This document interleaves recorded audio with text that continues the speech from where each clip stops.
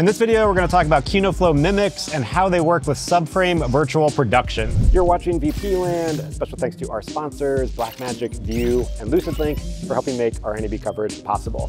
And now, back to the video. So we're here with Ramiro, who wrote the original paper that the demo of the virtual projection tech demo that we have in our other video is based on. So Ramiro, tell me kind of what the paper is that you wrote and the science behind it. So originally there was another white paper on virtual production with SMPTE 2110.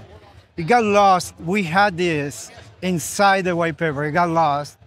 But that's how we start doing this workflow. The idea is always productions, any production right now is doing green screen no matter what, even if they're doing LED screen. They ended up doing rotoscoping at the end of the day. So why not having both? You got green screen for your production, and then you have another part for the actor so it doesn't get lost in the green screen, all right? The first part is the most important, which is gonna be for post-production. You record all the metadata on camera tracking, everything that is involved in this production, and then you go to post-production and create the perfect render from Unreal to Nuke, to any other platform, but it's gonna be a perfect render, right? Also happens with camera tracking, that you always have some delay. That delay in post-production is 0, right? So you reshift everything to the exact time. So you're saying in the metadata it knows what the delay is, and so you can just shift it later? So that's where the metadata, and the paper on 2110 was important because you got 2110 delta times where it's perfect. It's to the micron, right? So that difference always, you're gonna offset later. Camera tracking, render, right? Everything is gonna go blend together. And what role, I mean, because you're with Kino Flo and we're using the mimic lights here, how important are the mimic lights in this process? Yeah, so what we're doing is we turn off the lights when we have the green screen, we turn off the light when we have the projector. So in that way, you allow the projector to be brighter, basically, okay? And the green screen, it becomes like a plain green screen, right? And also with the IBL.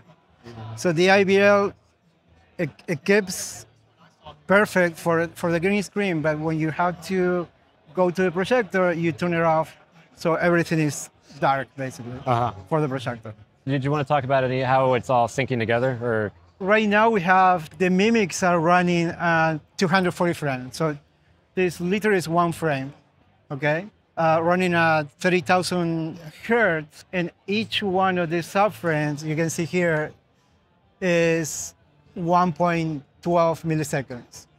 In that way, we switch between subframes, so it's not flickering to the eye. And that's the biggest problem when you try to do something like this. You're gonna have the flicker. Because this is technically an LED panel, we can do all those subframes without any problem. Can you integrate any other lights in this setup, or does it have to be the mimic? The short answer is no. The long answer is we're moving forward this kind of technology to do all the other lights. So currently right now, if you need to light your subject, you would have to just bring in more mimic lights? Yes, that's pretty much it. Yeah, that's pretty much it. Okay, cool. But developing to bring in other lights in the future? Yeah, because there are multiple lights that you might need. So that's where we're going in that direction pretty much. Cool, thanks Ramiro. Appreciate the time. Thank you.